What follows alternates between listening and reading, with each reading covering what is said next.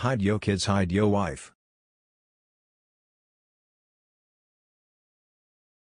The more I learn about programming, the less this sub is funny. Is that really a valid expression or statement in Rust? Tries to on Rust, but that's probably a valid Perl program. This post is just. It's funny how people are feeling attacked by the language since the adoption by the Linux kernel. The syntax criticism particularly show very surface level knowledge of the language. If you followed the evolution of the language, the syntax got where it is today due to the following goals: safety, zero cost abstractions.